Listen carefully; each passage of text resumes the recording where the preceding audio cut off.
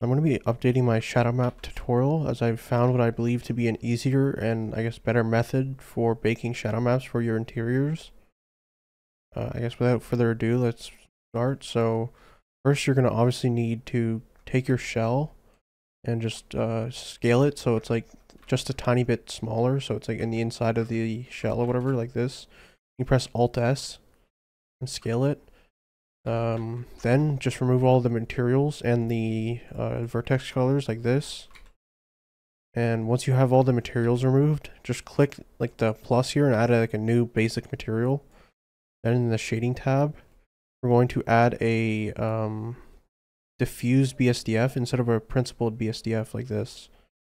And then just plug it into the surface here like that. Then add a new image texture like this. And we're just going to make a new image. I'm just going to make this like 2048 by 2048. You don't have to make it this big, but I just want to show, for example. Then just make sure you have it selected like this. We can go back to the layout, and for the lighting, what we're going to be doing is, so you can see I have like a couple lights placed around. If you go to the rendered view, you'll see why. I'm using them to like cast shadows on specific areas. Like so, for example, here, I have one set up here, so it casts it on the legs here.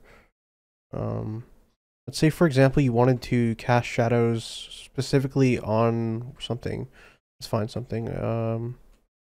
I guess we could do like this chair here or something. You can like duplicate the light over here and then just move it away from it a bit. We might need to remove some of these other lights so we can see it.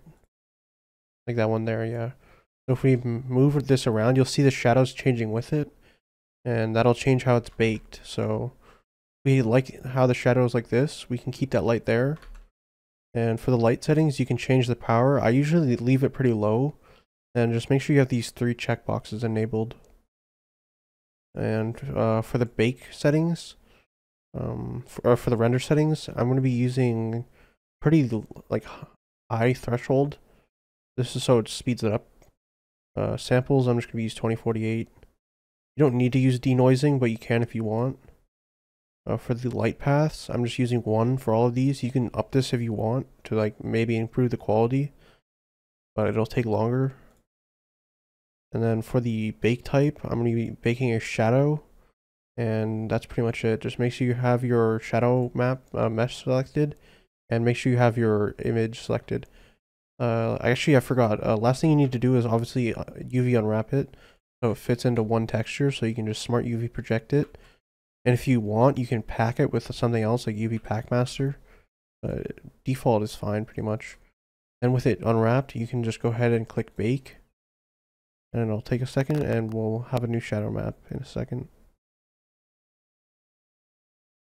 And once your shadow map is finished baking, just go ahead and save the image. And then last thing we need to, or not last thing, but one of the last things we need to do is go into Photoshop and then open up our baked shadow map. And we're just going to press Control I to invert it, I believe it should be. Wait, hello? Why is it not? Oh, I have to select the layer. Okay, so Control I. Then we're going to go to Image, Mode, and then Grayscale. And now we can go to Adjustments and then Levels. And we're just going to tweak it until it's like so it's like smooth and there's like a gradient to it, almost like this. Just so there's more like, I guess, levels to it, colors, like grays.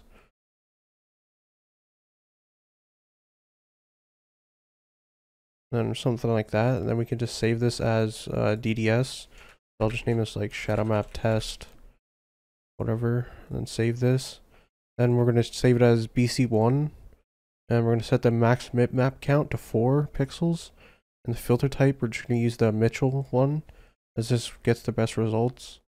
Then we can go back into Blender, remove the temporary material, go to Sollumz and add a decal dirt shader.